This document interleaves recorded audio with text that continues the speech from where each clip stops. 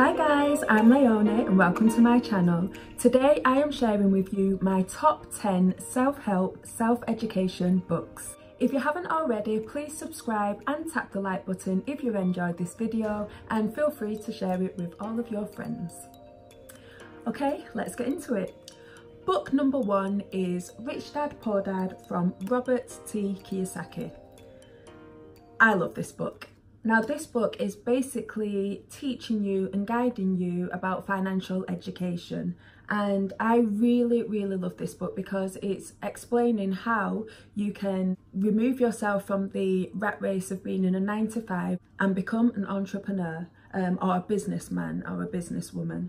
I love this book. This is, ever since I was younger, I always wanted to be an entrepreneur. I always wanted to be my own boss, and I never wanted to end up in a 9 to 5. I started off many years ago being a dance teacher, and I used to teach dance, freelance dance classes. So I would teach in youth centres, in schools, and from that I was earning £25 an hour, and I was only 18, 19, 20. I got a mortgage, I got a car, I did so much.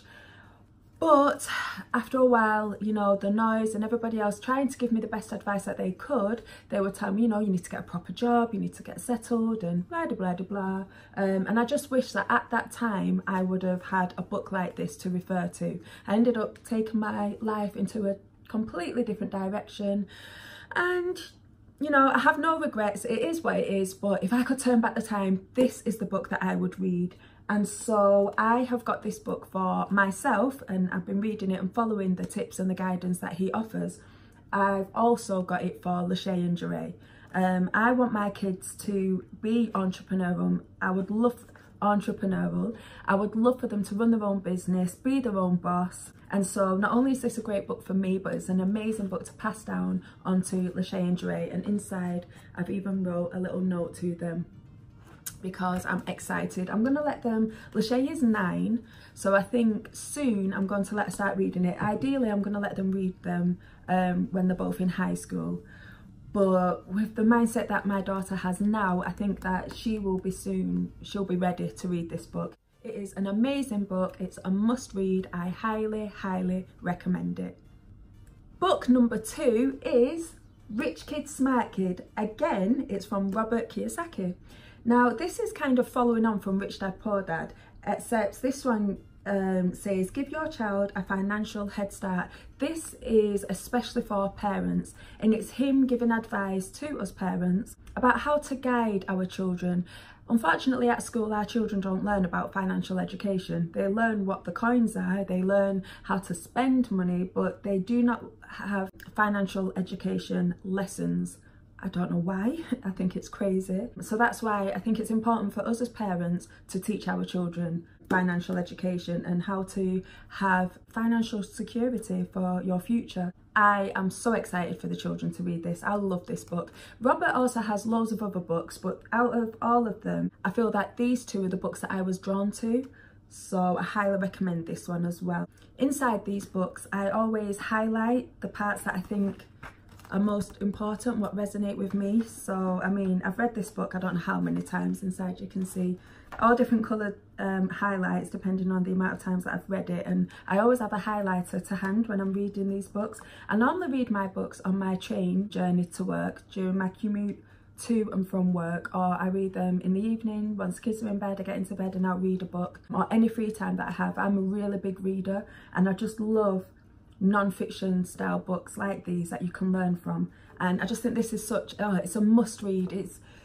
I've read this about 15 times, along with Rich Dad Poor Dad. I've read that so many times I can't even tell you, but it's a really good book. I highly recommend this book.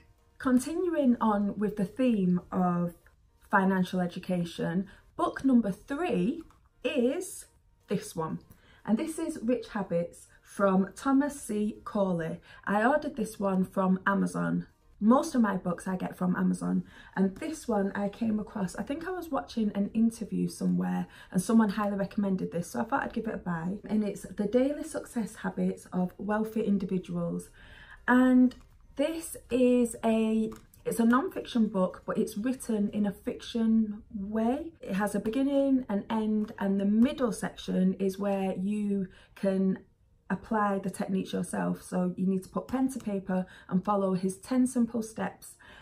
And they are amazing. You know, when you read some books and they always say, okay, I'm going to give you some stuff to do and you can follow it through. And when you're doing it, it just feels long and you just haven't got the time to do that. Well, this is quick, easy, straight to the point, and it really is helpful and useful. So I highly, highly recommend this book. It's a quick read. You can read this in 3 hours. If you're a quick reader, then 2. I just love it. It's straight to the point. It's so helpful. This book is for those that may be going through a rut, feeling really stressed out with life, you're looking for guidance. This book is so helpful. Even if 1 or 2 things only apply to you, I just feel like it's for everyone. It's just great. Book number 4 is Rich Kids, again from Tom Corley. I read the first book, Rich Habits, and I was so excited about it that I just wanted more. So I got this one, and it says how to raise our children to be happy and successful in life. I'm a single mum. Parenting is the most important thing to me. My children are the most important thing to me in the world. I live for my children and I'm striving to be the best mum that I possibly can be. And so I normally read books that are for myself, but then if ever the books that I read and I think they're amazing, if they have anything to do with children, then I'll tend to buy those as well. And that was why I bought this one. It's a non-fiction book, again written in a fiction style. Really gets your imagination going. However, it's full of facts and just so much helpful advice that you can follow. Really, really good. And this book also talks about this but in a different style. It's not repeating itself, but this book is actually part of this book. So if you can have 2 of them, out of all the books, if you can have these 2 together, that will be very helpful. But absolutely love this book. I've read this, I don't know how many times, I've lost count. All of my books that I read, I've had them for years and I tend to read them over and over. I'll go through a phase where I won't read any of my books, they'll be back on the bookshelf, I'll just be living life. But as soon as I find myself feeling a little bit stressed out, or if there's any self-doubt kicking in, if life seems to be getting on top of me, I'm worried about anything, I go back to my shelf, grab all my books and I feel great again. And this one is one of those books. I don't like to say that I've got a favourite because it depends what mood I'm in, but this one, I always feel so excited after I've read it. It's one of those where I think, shall I read it again? And then I do, and then I'm so excited that I did. So I highly, highly, highly recommend all you parents out there. I think this book is so useful. Highly recommend it. I think you should get this one. Book number 5. I promise this is the last one from him, but I love the last 2 books so much that I had to buy one more from him. And this is Change Your Habits, Change Your Life, again from Tom Corley. He is really good, he really is. Change Your Habits, Change Your Life. The first 4 books that I've told you about are all about financial education and financial security. This one is going more to your mindset and how changing your habits, basically, as it says, changing your habits can really change your life in all areas of your life, not just financially. It talks a lot about your brain and how just certain triggers can set you off in one direction and set your emotions off in one direction, and how your whole day can plan out just by the habits that you have, and just by changing your habits can create a completely different outcome to your day and to the rest of your life. This book is just amazing. I can't explain. It's another one of those that after you read this book you feel so much better. Cannot wait to give this to Layonie and Jae to pass this one on. It's just a fabulous book. Book number 5 is Ask and It's Given from Esther and Jerry Hicks. And it's learning to manifest the law of attraction. Now, anyone that knows me knows that I'm a huge believer in the law of attraction. If you believe, you will receive. That's the one motto that I am consistently saying to my children. If you believe, you will receive. I really don't know how to express this. This is absolutely a life changer. I've had this book for about 9 years now. I have read it numerous amounts of times. It is crazy. However, the first few books were very easy to read. This one, you have to be open-minded when you read this book. I feel like if you're not a spiritual person, if you are very new to this whole self-help, mindfulness way of thinking, then you may struggle at first when you read this book. One tip that I would say is skip the introduction. I feel like some people found the introduction to be a little bit they wasn't keen, and it can put some people off. So I would say skip the introduction and go straight to part 1, which is here, and it just says things that we know that you may have forgotten which are important for you to remember. I think if you start off from there and you miss out the intro, then you'll get into the book a lot easier than if you read the introduction. It's all about positive thinking, how your mindset really can change the direction of your life. I swear by this book. I think it is absolutely amazing. In the 9 years that I've read it over and over. And as usual, just like what I told you before, I've highlighted so many different sections within the book. I'm excited for Layonie Jae to read this. We talk about the law of attraction all the time, so my children know a lot about the power of your words. There's power in the words that you speak daily. Be careful about what words you choose to use. Layonie actually has the children's version. I bought Layonie The Law of Attraction for Kids, which she reads regularly, which I highly recommend as well. This one is it's just amazing. I'm super excited for Layonie and Jae to read this book. And the reason why I've highlighted so many things inside is because those are the parts that really resonate with me. So I'm excited for Layonie Jae to read it and then see how I was excited about a particular part, and then they can read about it and we can all talk about it together.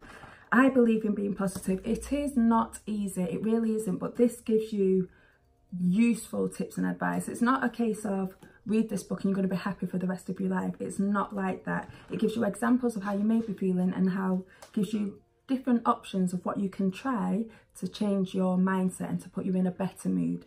The longer you think thoughts, the stronger they become. So if you're thinking negative for a long amount of time, you're going to attract negativity. However, if you're thinking positive thoughts for a consistent time, then you're going to attract positive things into your life. It really does work. I know it's not for everyone. I know not everyone believes in this, but after you've read this book a few times, you will slowly start to realise that actually what they are saying is true. Asking It Is Given is amazing. I love this book. Book number 7, I don't actually have to hand. It is The Secret from Rhonda Byrne, I think you pronounce it that way. I can't remember. Her name's here, Rhonda. Now this book is very similar to The Law of Attraction. The Secret is a shorter version of The Law of Attraction, and it's written in a slightly different style. I've read that book numerous amount of times, but I normally get this book from the library. Because I have Asking It's Given, I never really felt the need to buy The Secret. Although I have read it a few times, I just never felt the need to have both of the books, and that is the only reason why I don't have The Secret. However, I felt like it was important for it to be a part of my 10 recommendations to you in this video, because for those that don't quite connect to the law of attraction, I feel like The Secret is a slightly better way to, it's got an easier way to get into it. Asking It's Given is a little bit more, it's longer, and to some people can seem a little bit far-fetched. That's how I found feedback when I've spoken to people. So The Secret is another version that you may find easier to understand and easier to relate to. I personally prefer The Law of Attraction, and that is the only reason why I haven't bought The Secret. However, when I do feel the need to read the book, it's usually at my local library. So I have a feeling it should be for you. So most of these books that I've mentioned, hopefully you can find them at your local library, but if not, then I've ordered most of my books from Amazon. Also, book number 8 is called I Can Make You Happy from Paul McKenna. Again, this is a book that I never bought because usually when I pop to the library, it's always there. So I've never felt the need to go out and buy it. It is a really good book and I highly recommend that one. It's easy to read, it has simple steps for you to follow, and just again to slightly alter your mood and make you feel happier within yourself. And again, I had to mention that book here for my top 10. Book number 8 is this one. Sorry guys, I meant book number 9. This is What I Know Now, Letters to My Younger Self. And this is from Ellen, and I can't pronounce her name. I'll pop it here. This one is slightly different to the others. So we've had books about financial education, we've had books about positivity and your mindset. This one is a girl's girl type of book. It is a list of successful ladies and they write letters to their younger self. This was a birthday present of my friend Justine, and she bought this for me, not my last birthday, the birthday before. And I've only actually read it once. When I was going through my book collection, I forgot about this one, so I'm absolutely going to read this again. If I could write a letter to my younger self, there is so much that I would tell her. If I could, 20 years ago, to my teenage self, I would tell Layonie, believe in yourself. That was my biggest one. You are good enough. Believe in yourself. You always make things happen. You always find a way to make things happen. Oh, there's so much that my letter will be pages long. If my letter was in this book, I mean, the book would be all these books put together. But yeah, it's just amazing. It's a proper nice girly girls book. It says, extraordinary women share the wisdom they wish they had when they were younger. And if ever you're feeling, I don't know, in a bit of a rut, you're feeling down, you're feeling frustrated with life, just know that even the most confident, successful ladies still have their doubts and insecurities. But despite all of that, they push through and they continue on with whatever their goals are. Last but not least is book number 10, How to Win Friends and Influence People by Dale Carnegie. This is going in a slightly other direction. This book is talking about how to communicate with people, whether that be your friends, your family, your colleagues, other mums. This is amazing. The other books are easier to read. This one is quite an old book. It's set in the 1800s. This book's been around forever. This has been edited and upgraded so many times with a few changes in there, but it's still quite old, and the examples that it gives are from way back in the day. The first time I read this book, I struggled a little bit. I couldn't quite get into it. It took me 2 or 3 reads to really get into it. But once you do, it's amazing. It teaches you how to think from the other person's perspective. I think sometimes if you're so passionate about what it is that you're doing, you just try to aggressively get your point across, and it's hard for the other person to hear. Whereas this gives you so many examples and so many tips of how to communicate with others. I find it great for parenting. I find it great for dealing with difficult people. And I'm a girl's girl, and I love to give my friends advice, and I try to advise them as best as I can. Following the strategies and the tips from this book, I found it really helpful, and I'm able then to be an amazing friend. And it's just, I think everybody needs this in their life. Like I said, it takes a few reads for you to really get into it, but once you do, it is amazing. So those are my top 10 self-help, self-education books.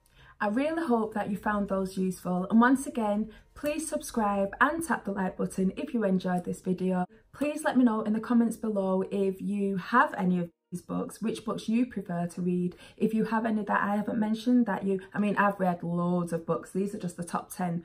These are my go-to books, but there may be some that you mentioned that I haven't actually read yet. So I'd love to hear all of your suggestions. So again, please just comment down below and I'll scroll through all of your ideas. Thank you so much for watching, and I'll see you next week. Bye.